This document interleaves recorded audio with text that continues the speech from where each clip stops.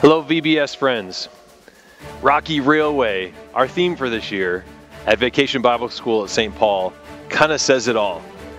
God's power pulls us through.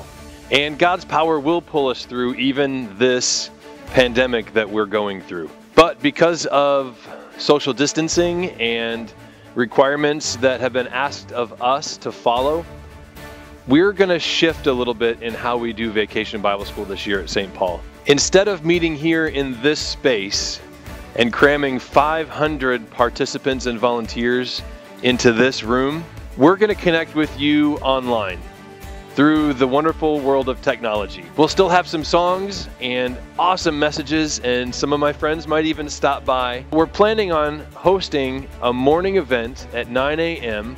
on the same dates that we would have been meeting here for Vacation Bible School. So what does that mean for you in terms of those who have registered? It means one of three things. One, you've registered, you've secured your spot. We're gonna do Rocky Railway next summer, and we're gonna have a blast. And if you want, your first option could be to keep your registration for next year. If you don't do anything, don't contact us, don't let us know. We're gonna hold on to your registration, and we will roll that into registration for the summer of 2021. Your second option for those that have registered is to get a refund. If you wish to refund, we will cancel your registration and refund you the $50, and we'll ask for your patience in that process as we go through that. It takes about 5 to 10 days for the refunds to see in your accounts. Please let us know if that's what you'd like us to do. Your third option would be to cancel your registration, but to leave your $50 as a donation for Vacation Bible School as we move forward. Materials have already been purchased this year.